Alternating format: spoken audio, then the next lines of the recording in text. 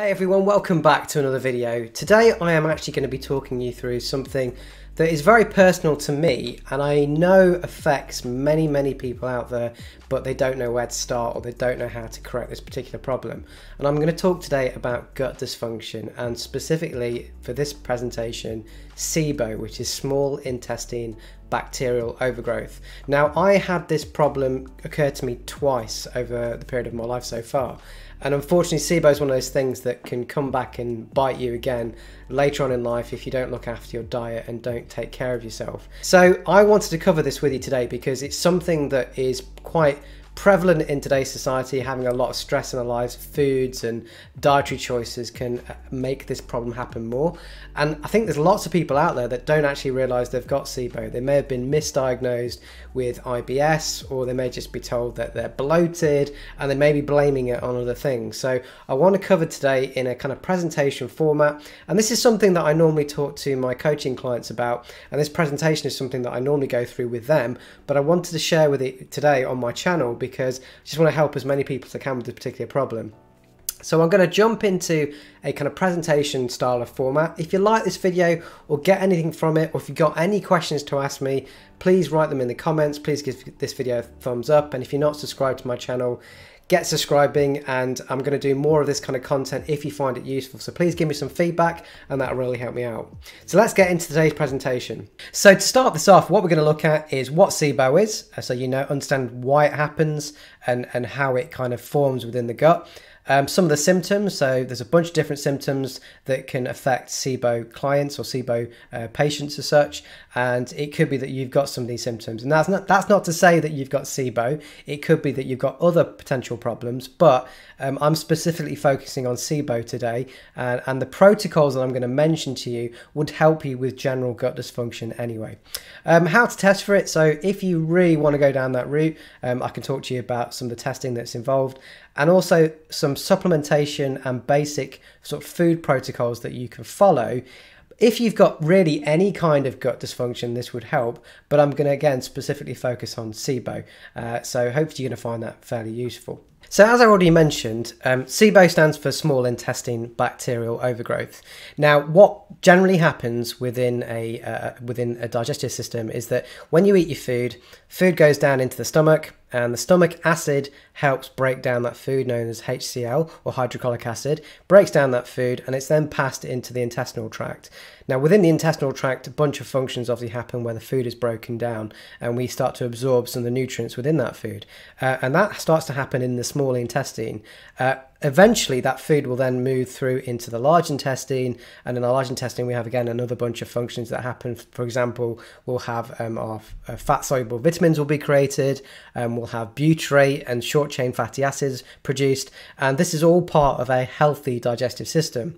Now in order for that to actually happen, we have got a larger number of commensal bacteria that live in the large intestine, and that what will happen is in a Sibo case or a Sibo patient is that bacteria will overgrow from the large intestine and go into the small intestine where we don't want them. And you can see on the left hand side picture we've kind of got a healthy gut, a healthy intestinal tract where there's a right balance of bacteria, but on the right hand side we've got this overgrowth, and you can see that where there's some redness, there's some inflammation, and the small intestine has got too much bacteria. Now why does that happen? Well, we've got some preventative measures that can stop Sibo from happening in the first place. So as I mentioned, in the stomach you've got hydrochloric acid, which kind of prevents that overgrowth because it kills it off before it gets to the gut.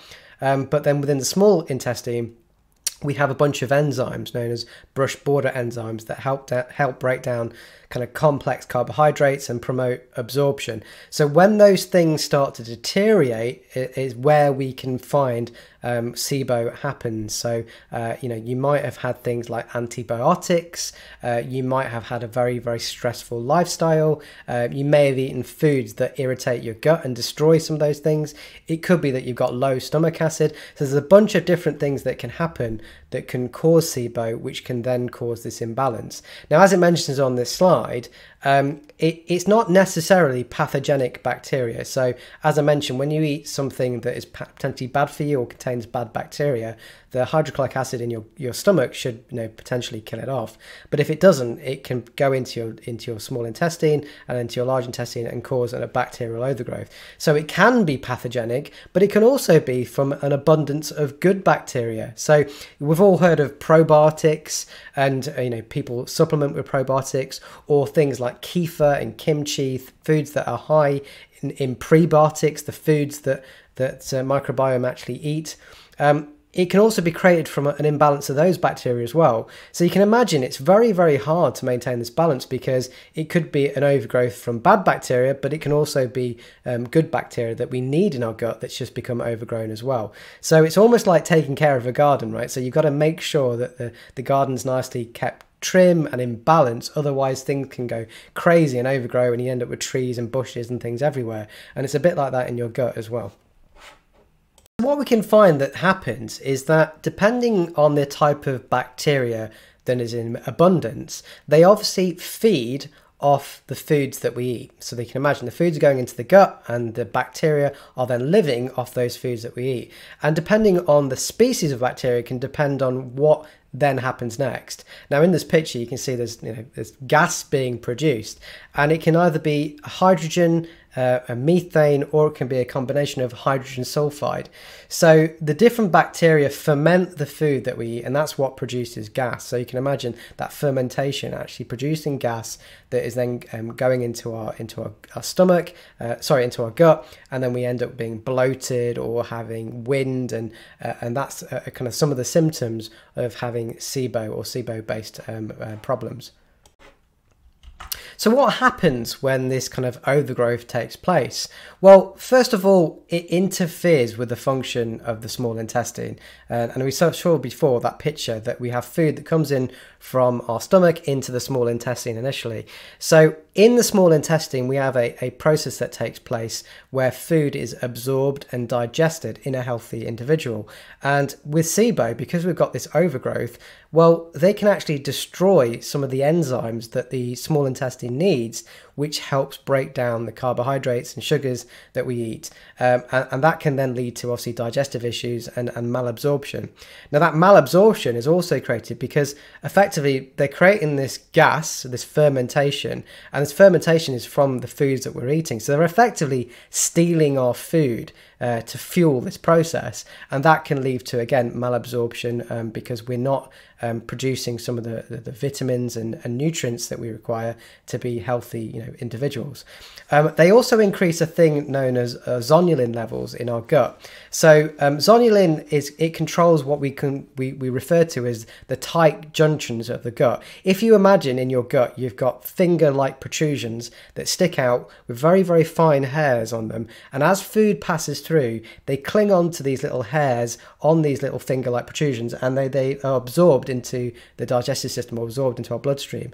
Now what will happen is when you've got Sibo or you've got damaging bacteria, they can do what's called as blunt borders, or damage these little finger-like protrusions in your gut, which then stop you from absorbing and digesting food properly. And that turns into a problem known as leaky gut, which I'll probably cover in another video, because that's something I also suffered with due to my Sibo. And leaky gut is where you get foods effectively going into the bloodstream that are undigested and shouldn't be there, and your body then responds to that by attacking them and actually creating inflammation and all sorts of other problems. We can also then create things such as endotoxins. So all this bacteria create what's known as endotoxins, which are potentially poisonous to our body, which can also result in more symptoms. So you can imagine it's creating a whole host of problems that are then causing us to downregulate our gut and downregulate the function of our gut as well. So how do you know whether you've got Sibo or not? Well, as you can see, there's a whole bunch of different symptoms that can occur if you have got Sibo, and that's because of this combination of things that we've mentioned. So you may suffer from bloating. You may find that after you eat certain foods or certain meals, your stomach feels quite distended. You may feel uncomfortable. You may find your jeans are slightly tighter, and that's because of this gas that's being produced, right? So there's gases coming through, hydrogen, methane, or hydrogen sulfide, and that's creating this bloating. You may start to burp a lot. You may find that you've got wind. You may even have pain in your gut. So you may have this kind of abdominal pain. Now, just talking about that, some of these symptoms, as you can probably see reading through this list, are very, very closely related to IBS. And that's because these symptoms are very, very characteristic of irritable bowel syndrome. So you may go to the doctor and speak to them and say, look, I've got all these problems. And they may go, well, actually, you've got IBS. But actually, you haven't got IBS. You've actually got Sibo. So the protocol that they're going to give you to help you with your IBS is probably not going to help you in the long run because you've got Sibo. So you might have this kind of similar symptoms such as abdominal distension, flatulence, acid reflux, diarrhea, constipation. They're all Sibo symptoms, but actually they're also closely related to irritable bowel. And I think they found that 50 to 84% of IBS cases are actually the underlying cause is Sibo, not IBS. So that's something to bear in mind if you have been diagnosed with IBS, but nothing you've tried has actually worked. You can also end up with a bunch of food intolerances. So certain foods are obviously going to create more discomfort in your gut because it could actually heighten the Sibo that you've got. You might end up with joint pain. Why? Because Sibo creates inflammation in the body, and that leads to kind of joint pain, aches and pains when you wake up in the morning. You might find that you're tired. Why? Because you've got malabsorption. You're not absorbing the nutrients properly in your food. You're also not creating the relevant fat-soluble vitamins and butyrate and all the kind of good stuff that you need from a healthy diet. So you could end up with problems like that. I said diarrhea is fairly common. Skin issues, so a symptom could be that you end up with a rash or a skin flare-up that you can't get rid of through trying various creams and various other things. Why? Because it's an internal issue. It's something that's happening within your gut. You may also get nausea and vomiting. You may feel sick fairly often. So you can see there's a whole host of different symptoms that can happen if you have Sibo, but they are very, very closely related to IBS. So it's definitely worth checking it out if you think that you've not had any resolve with your IBS, because it could be that you've got Sibo instead. So you think you've probably got Sibo, as you've kind of confirmed with some of those symptoms, and you just generally want to start a protocol where you can start to feel better. Now, I strongly recommend that if you have got any kind of gut dysfunction, that you follow a low FODMAP diet. Now, a low FODMAP diet, also known as elimination diet, is effectively cutting out certain sugars that can irritate your gut or feed that bacteria that we mentioned before.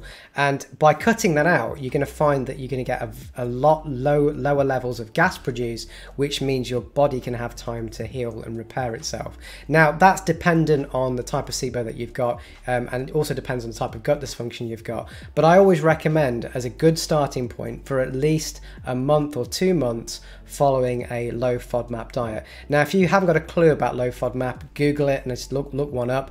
But also, I recommend an app that you can download on your Android or iPhone called the Monash University Low FODMAP Diet app, which is absolutely brilliant. I use that with a lot of clients because it allows you to see the volumes of food that you can eat. So certain foods are classed as low FOD, and certain foods are classed as high FOD, which means you have to avoid them.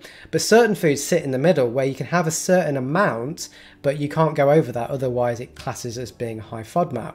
So the app allows you to search for foods and fruits and things like that and see what you can potentially eat, what you can't eat, and what you can have a little bit of which may affect your gut in a positive way. So I strongly recommend that you do that. If that fails after a couple of months and you're still struggling, then I would recommend potentially testing. Now, testing is something I do as I'm a functional diagnostic practitioner, and if you message me, I can point you in the right direction. But it's not the best test in the world. It can be quite annoying because it's very, very long-winded. It requires a certain amount of fasting the night before, and then the test itself is 3 hours long. So you have to test yourself every 20 minutes, and it's a breath test that involves you breathing into a test tube and actually capturing your breath after taking a sugar solution, a lactose solution, which will then start creating this fermentation process, and then we can measure the levels of gases produced. The problem is with that test test, it's not super accurate, and you can end up with false positives or false negatives as well. So it's not great. So then you need to move on to something a bit more aggressive, and something that's going to help replenish and destroy initially some of the bad bacteria and actually get things into balance. And I'm going to cover that on the next video. So on the next video, I'm going to talk about some of the supplements you can take, and also some of the dietary changes that you can take that may help with this particular problem. If you like this video, please give it a thumbs up. Please comment in the comments below on any questions you might have, and I'll do my best to answer them. And this is a new set of videos that I'm going to do on the kind of gut and overall health and well-being, as I've commonly done review videos on products that I buy, but this is a big part of my life as well, and I like to help people. So let me know in the comments if you found this useful, and I'll catch you on the next video.